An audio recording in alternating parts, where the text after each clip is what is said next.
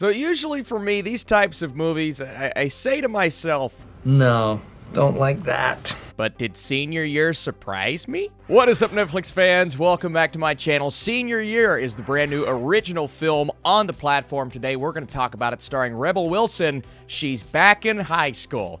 Let's talk about it.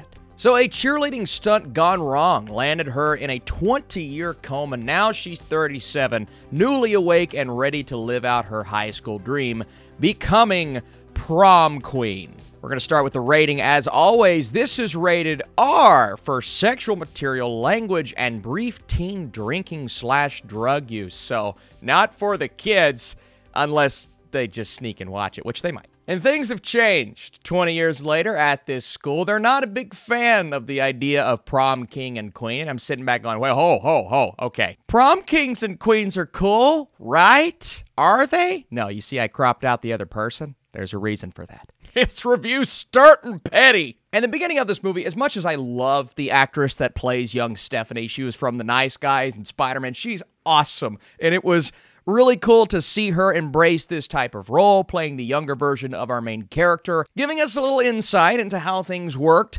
20 years ago in high school. Now, clearly, things have changed. The way people act, the way people talk, and high school has changed drastically as a result. So we get to see the differences both in the way people operated in general and then the way the cool kids operated against the not so cool kids. And specifically, Stephanie being someone who, as much as we're supposed to want to root for her throughout the movie, was not a very good person in high school. The way she treated other people and just the ideas presented in general, I'm sitting back going, am I supposed to root for her? Because it's really, you're making it tough. As much as I love her, the actress, you're making it tough to root for. And they're introducing elements at the beginning, characters, you know immediately where they are going to go and how things are going to end up, and ideas presented that will inevitably come back into play. And some weird camera techniques, man. Why are we getting Dutch angles? And I understand it's supposed to make you feel uncomfortable in the midst of this conversation,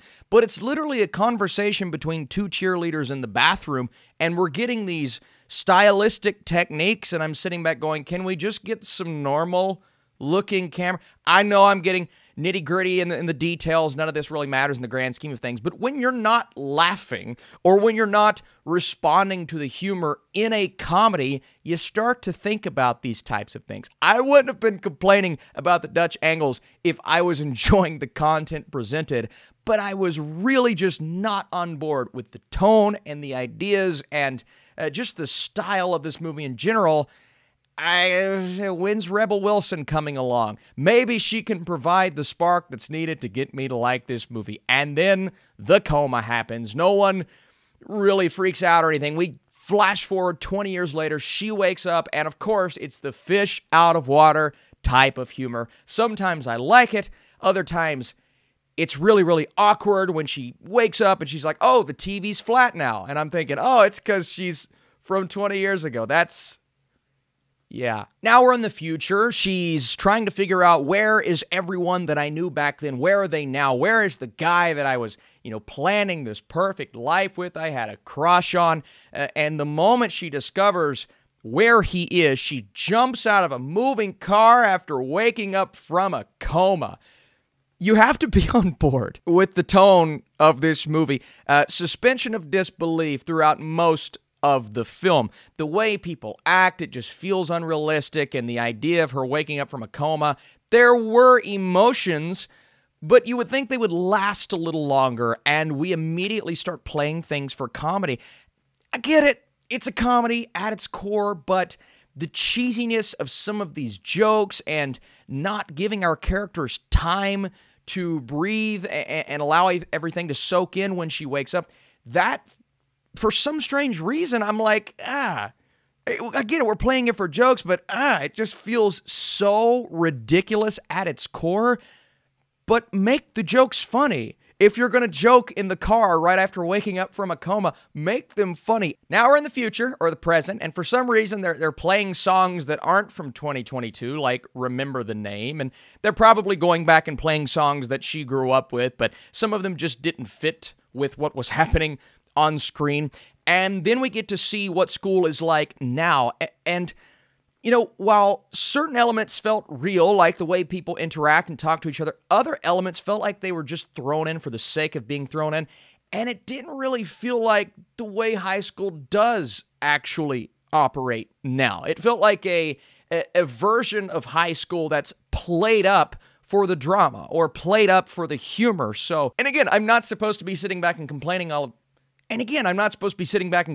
all of these things, but I just didn't really respond to the humor, to the script, to the predictability, to knowing where these characters were going, to Stephanie as a character, because she's continuing to treat people that way. One character in particular, Seth, who is just doing all of the right things. She is throwing him under the bus consistently, and I like the idea of him understanding that when he's older, but even then, I just wasn't on board.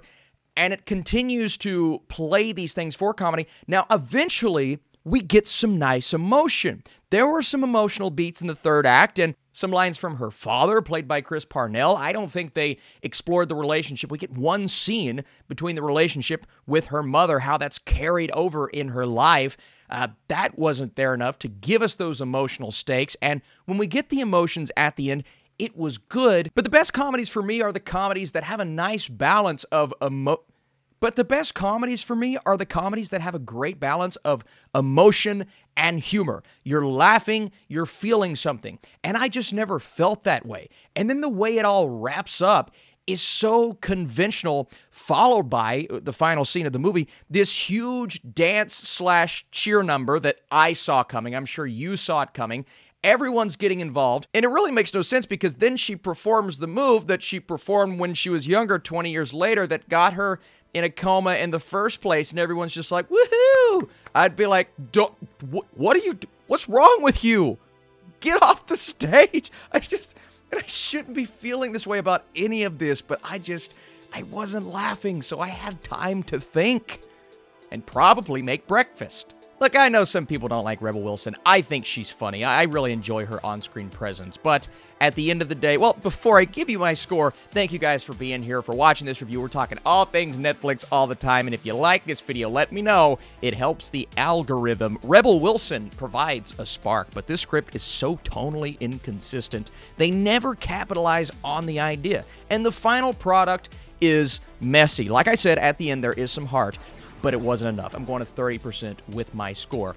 Some may hate it more than me. Others may find it funny and charming in parts, and it's not without its charm. I think most of that is the cast. But like I said, it's just, you know, it's that kind of movie. It's going to be hit or miss for some, and it just didn't work for me. You guys are the best. Thanks for being here. I'm going to my brother's college graduation, so it was his senior year. Okay.